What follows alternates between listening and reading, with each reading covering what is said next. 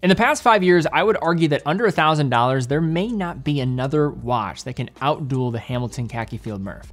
Its combination of brand authenticity to the field genre, phenomenal specifications, multiple sizes, amazing looks, and a blockbuster film on its IMDb has created a compelling formula that leaves little question as to why it has been such a success. And a decade after the theatrical release of Interstellar and 5 years after the initial commercial unveiling of the Murph, Hamilton has dropped 2 new extensions to the Murph family at 38mm, including the familiar black dial now on a bracelet, and for the first time, a new dial color in white.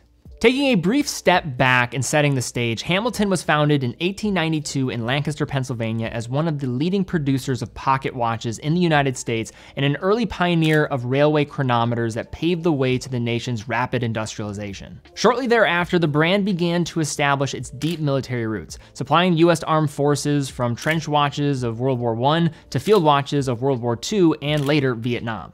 Besides their history with the armed forces, Hamilton is renowned for being the watchmaker of filmmakers, having appeared in more than 500 films and television shows, including 2001: A Space Odyssey, Live and Let Die, Jack Ryan, Men in Black, The Martian, and countless others. But Christopher Nolan's 2014 sci-fi classic Interstellar takes the prize for not only the most significant Hamill movie appearance ever, but the one that spawned a genuine bestseller for the brand. The original 42mm field style watch was a prop built for the Matthew McConaughey film, worn by his daughter Murph, and played a crucial role in the film's plot. No spoilers here. It would take years of clamoring before Hamilton eventually made the Murph a member of their contemporary lineup in 2019, mirroring the prop watch of the film at 42mm with the cinematic Easter egg of that Morse code on the second hand. In typical enthusiast fashion, not everyone was satisfied. There were requests daily to see a smaller version become available. In 2022, Hamilton answered the call, developing a 38mm version of the design that rethought the case proportions and dropped the Morse code from the second hand.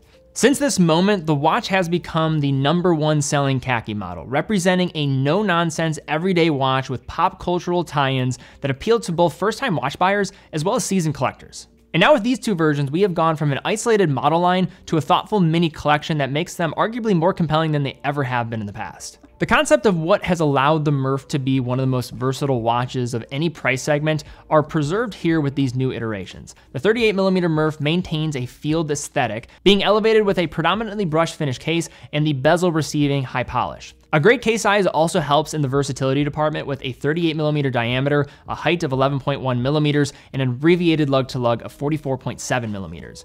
At 3 is the 6.3mm push-pull crown that is used to set the time in a straightforward fashion, with the case being rated to 100 meters of water resistance. The Murph is forgiving in its ability to make multiple straps work with its overall design. However, in the case of what comes from the factory between the 20mm lugs, we have the familiar alligator grain black strap with contrasted white stitching and a signed pin buckle. The strap is of completely acceptable quality, although it is a little heavier on the padding than I typically like. So give it a moment to break in for a couple of days, if not maybe a week or so. But the breaking news is the fact that the original black dial variant is now available with a bracelet, while only being $50 more than the strap version, a very reasonable upcharge in my opinion. As for the bracelet itself, it is of the 3-link variety, featuring brush link tops and subtle polish points on the interior angles of that center link. The links are adjusted using pins and taper slightly to 18mm until expanding out again at its 2-button sign clasp. The clasp is of solid quality, having polished facets running the length on both sides, and contains 3 points of micro adjustment. This micro adjustment will require a tool, but will leave no concern for a perfect fit, while featuring quick release on the back of the lug ends for seamless swapping out of that bracelet. So I find most of the khaki lineup works when paired with a bracelet. However, the field watch concept just always came across as being more at home when on a strap by comparison.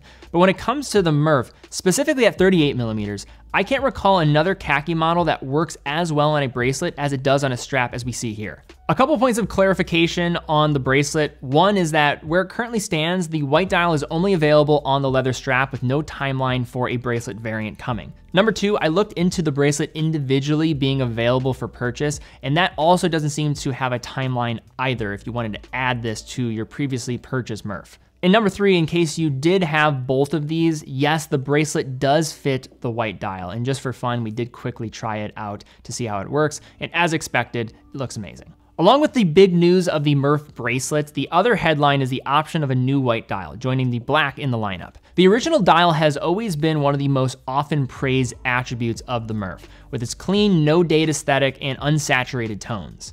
Despite the new color, the white dial doesn't detach from these similar ideas, except it does take on the concept and infuse lighter, brighter, and carefree sensibilities. The general layout of larger hour markers, cathedral hands, dial text, and the lack of Morse code on the second hand remains. That said, there are a few small updates to call attention to. One is that the dial texture is slightly different, with the white showcasing a mild grain pattern, while the black is matte in appearance.